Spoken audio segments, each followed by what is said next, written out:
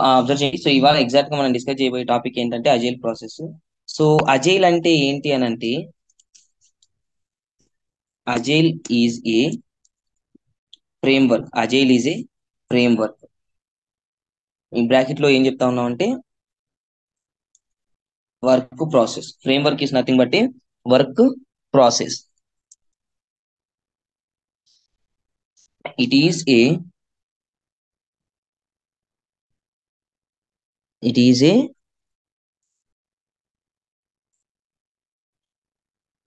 Highly demand framework in market.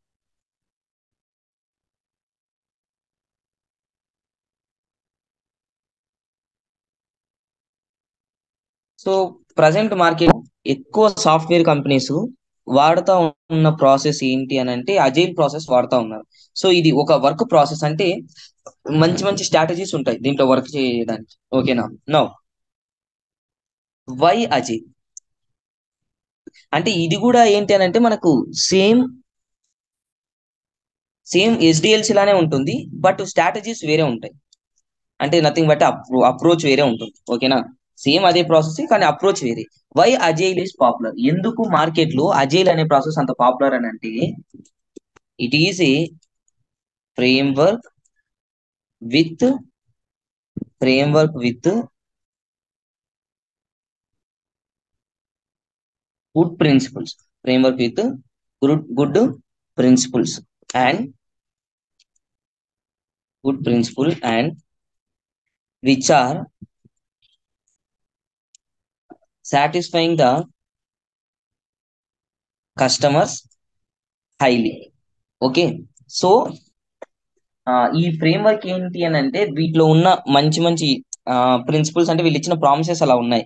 So ఇవేంటంటే ప్రతి ఒక్క కస్టమరు ఈ అంటే ఇప్పుడు మనకి ఎలక్షన్స్ ముందు మనకి మ్యానుఫ్యాక్చర్ ఇస్తా ఉంటారు, ఐడియా ఉంది కదా? సో మ్యానుఫ్యాక్చర్ లాంటిది ఇది ఇక్కడ ఇవ్వడం జరుగుతూ ఉంది. Okay. Same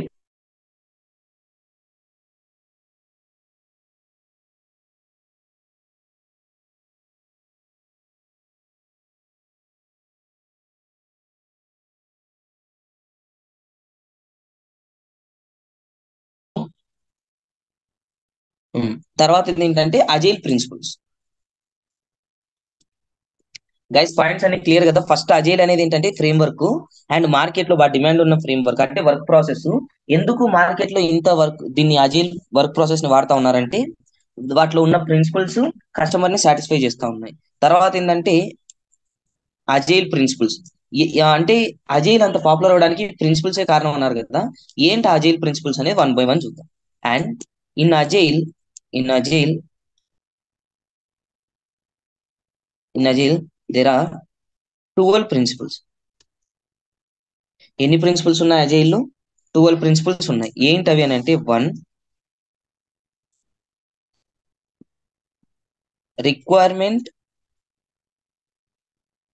changes accept. Okay. ఒకటి రిక్వైర్మెంట్ చేంజెస్ ని యాక్సెప్ట్ చేస్తుంది. రెండోది మోర్ కస్టమర్ సాటిస్ఫాక్షన్. కస్టమర్ ఎక్కువ సాటిస్ఫై అవుతాడు. అండ్ మూడవది అంటే కస్టమర్ సాటిస్ఫాక్షన్ మీద ఎక్కువ మేము ఫోకస్ చేస్తాం అనేది అర్థం. And frequently releases. నాలుగోది coordination and coordination and communication between team.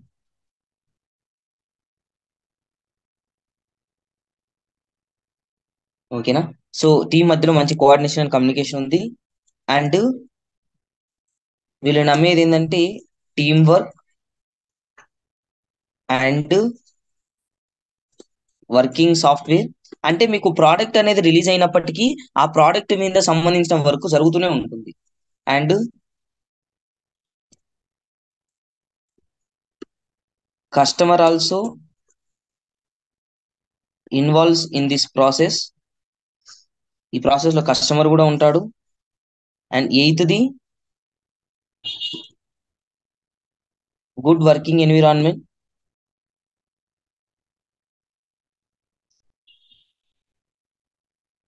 Good working environment. నైన్త్ది customer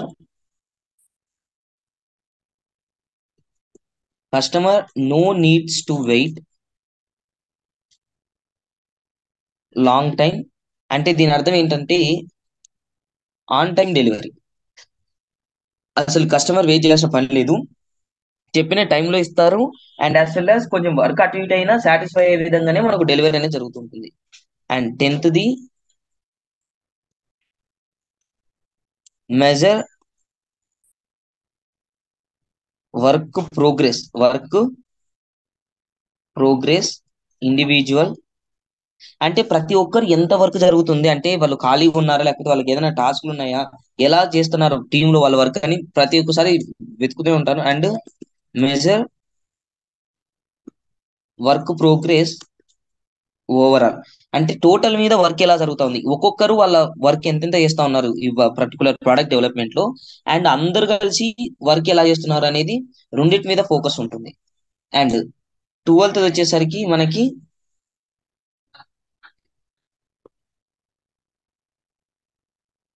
sprint work flow. ఈ పాయింట్ గుర్తుపెట్టుకోండి. స్ప్రింట్ వర్క్ ఫ్లో అనేది ఏంటంటే ఒక పెద్ద పనిని చిన్న చిన్న విభాగాలుగా చేసి చూడడం. ఓకేనా? సో ఒక్కొక్క పాయింట్ చూడండి. అజైల్ అనేది ఫ్రేమ్ వర్క్, అండ్ ఇది మార్కెట్ లో డిమాండ్ ఉంది. ఎందుకు డిమాండ్ ఉంది? టీం వర్క్ నమ్ముతారు వీళ్ళు. అండ్ సాఫ్ట్వేర్లు మీద వర్క్ చేయడం ఆపరు. కస్టమర్ కి లేట్ చేయరు. ఎప్పుడైతే చెప్పుకుంటామో కరెక్ట్ ఆ టయానికే సాఫ్ట్వేర్ అనేది మనం డెలివర్ చేయడం జరుగుతుంది. అండ్ ఎవరెవరు ఎంతెంత వర్క్ చేస్తున్నారని లెక్కిస్తారు. అండ్ ఓవరాల్ గా వర్క్ ఎలా జరుగుతుందని కూడా. అజైలే ఒక ఫ్రేమ్ వర్క్. అంటే ఈ ఫ్రేమ్ వర్క్ ని ఫాలో అవుతూ 8 మోడల్స్ ఉన్నాయి మార్కెట్ లో, వాటి ధర్మాలు పాటిస్తూ. సో అందులో ఏంటి?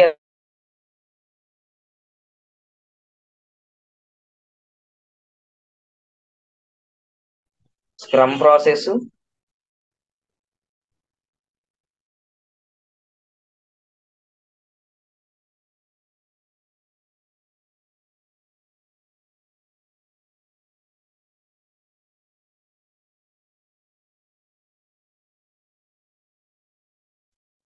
Future future driven development. Fourth వచ్చి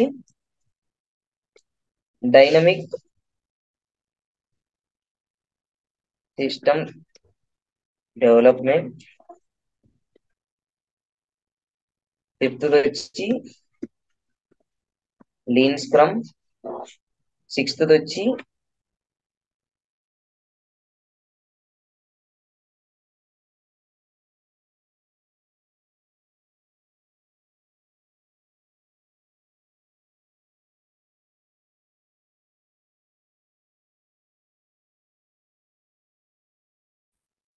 and scaled agile. Okay, so ఇట్లా మనకి 8 డిఫరెంట్. అంటే ఇవన్నీ మనం ఫాలో అవ్వాలా, ఇవన్నీ నేర్చుకోవాలంటే సో అజైల్ లో ఈ 8 మెథడ్స్ అనేవి ఉన్నాయి. సో మనకి ఇప్పుడు చిన్నప్పుడు మీరు 7th క్లాస్ లో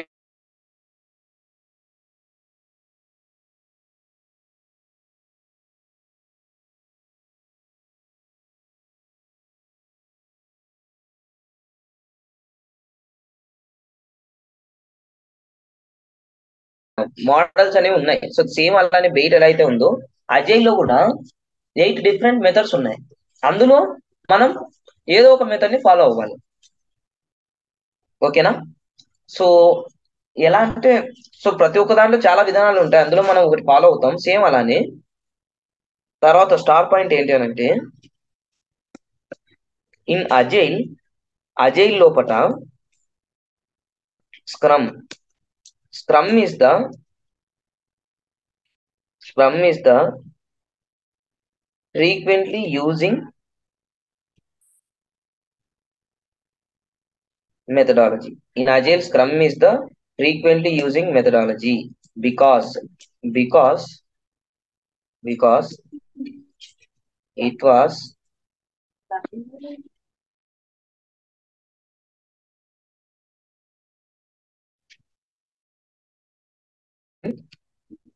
100% అజైల్ ప్రిన్సిపల్స్. సో ఎందుకు అజైల్ లో 8 మెథడ్స్ ఉన్నాయన్నారు కదా, అందులో ఏది బాగా వాడతారు అని అంటే నేను ఏమంటా ఉన్నాను, స్క్రమ్ అనే ప్రాసెస్ వాడతారు అని ఉన్నాను. ఓకేనా. సో ఎందుకు స్క్రమ్ అంత పాపులర్ అని అంటే,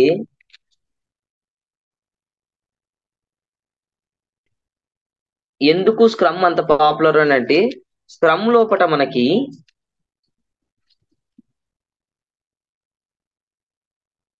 100% అజైల్ ఏవైతే ఇచ్చినాయో ఆ కాన్సెప్ట్స్ అన్ని స్క్రమ్ అనేది.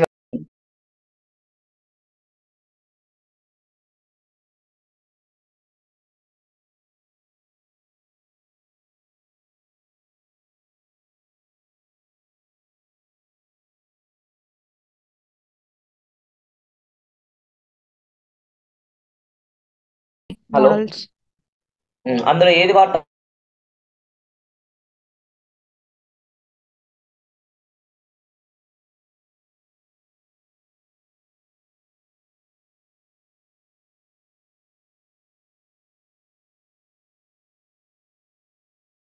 ఏది వాడుతా ఉన్నాం?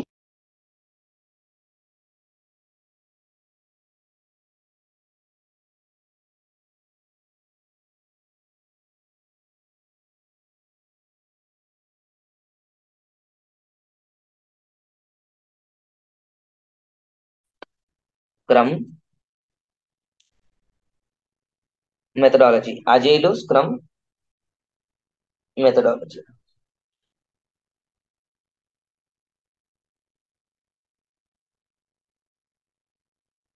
సో అజైల్ స్క్రమ్ మెథడాలజీ అంటే ఏంటి అని అంటే, పాయింట్ నెంబర్ 1,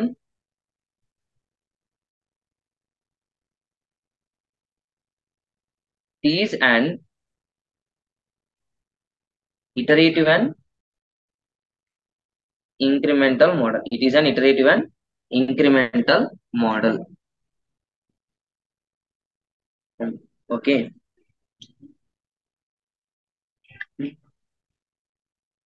In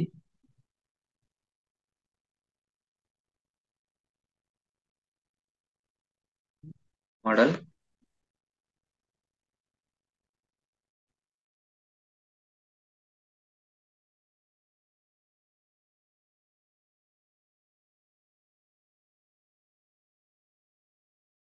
ఇంకో చెప్పండి. So it means simply you can say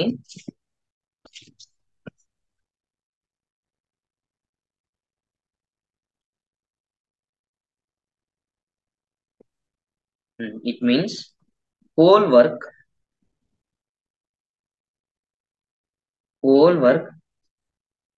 dividing into multiple subtasks and developing the software incrementally. అంటే ఒక పని మొత్తాన్ని, ఒక వర్క్ ఏదైతే ఉందో వర్క్ మొత్తాన్ని స్మాల్ పార్ట్ గా, అంటే ఒక 10 మాడ్యూల్స్ డెవలప్ చేయాలంటే వాటిని మూడు మాడ్యూల్ అలా 3 సబ్ టాస్క్ లుగా డివైడ్ చేసుకున్నారు. ఒకటేసారి 10 వర్క్ చేయాలంటే కష్టం. అదే 10 వర్క్స్ ని నేను 3 గా డివైడ్ చేసుకొని ఒక్కొక్కటి డెవలప్ చేసుకుంటూ వెళ్తే ఏమవుతుంది? Now what is a scrum? So scrum అంటే ఏంటి? అజైల్ స్క్రమ్ మెథడాలజీ డెఫినేషన్ చూసిన తర్వాత స్క్రమ్ అంటే ఏంటి అని చూద్దాం. సో స్క్రమ్ అంటే ఏంటి అని అంటే, scrum means team work. Scrum అంటే ఏంటి? Team work. And it includes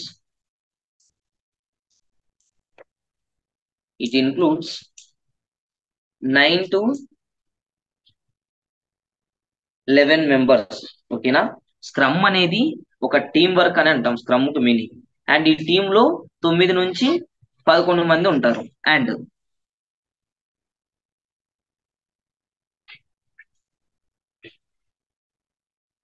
in team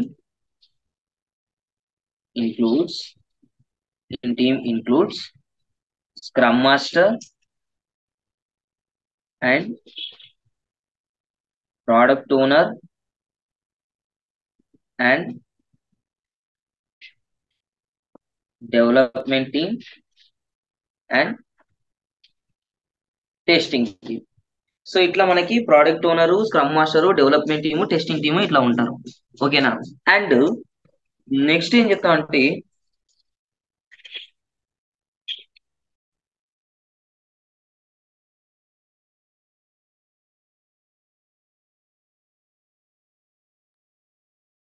next point ఏంటంటే scrum look likes A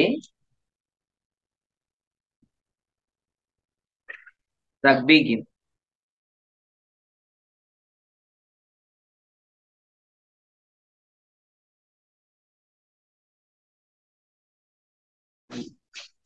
okay, so scrum look likes A rugby game. And so ఎందుకు స్క్రమ్ ప్రాసెస్ అనేది rugby game గా కనపడతాయంటే because so మీరు ఒకసారి observe చేస్తే rugby game ని అవతల team యువతల టీము గోల్ కోసం చూస్తూ ఉంటారు. బట్ మనం చూడడానికి ఎలా ఉంటుందంటే అందరూ కలిసి ఆడుతున్నట్టు ఉంటుంది. సో మీరు సై సినిమాలో అబ్జర్వ్ చేసినారు కదా రగ్బీ అనే గేమ్, అంటే ఒకరి చేతి మీద ఒకరు చేసుకున్నట్టు ఉంటుంది. ఇక్కడ కూడా టెస్టర్స్ డెవలపర్స్ ఒకటే టీమ్ గా పనిచేస్తారు. కానీ ఇంటెన్షన్ ఏంటి?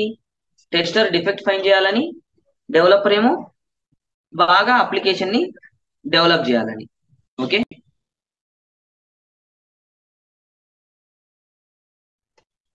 క్లియరా? So fine. అండ్ సో ఏంటి,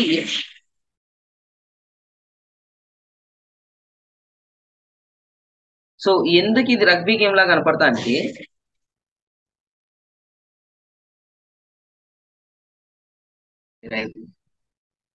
సో రగ్బీ గేమ్ ని ఎప్పుడైతే మనం చూస్తే when when we see it was looking like a two teams are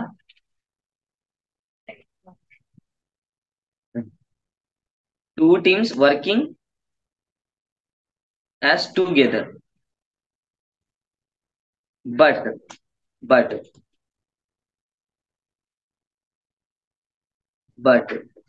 their mindsets are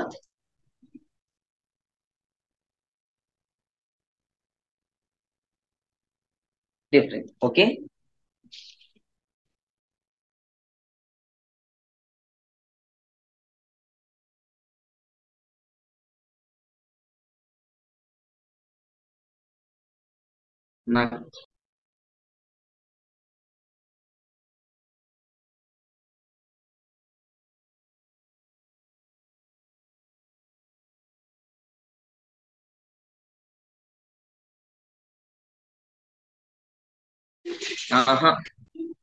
and next point,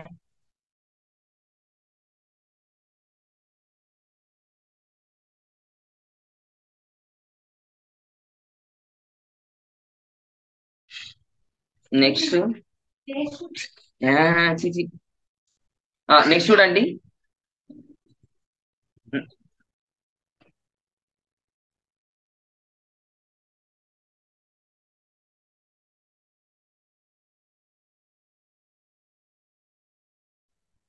Now developers and testers are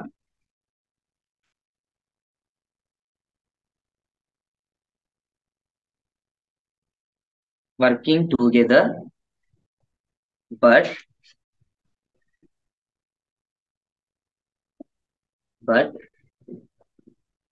testers goal is find the defects and developers goal is hide the defect. So ఇద్దరు కలిసి పనిచేసినట్టే కనపడతాయి, కానీ testers పని ఏమో defect find చేయాలని, developers goal ఏమో tester కి defect కనపడకుండా వర్క్ చేయాలని. ఓకేనా? సో ఇవాళ just introduction of scrum, introduction of agile చూసినాం కదా. రేపు స్క్రమ్ ప్రాసెస్ మొత్తం అయిపోకూడదు. ఓకేనా? సో గైస్, ఇది వాళ్ళ క్లాస్.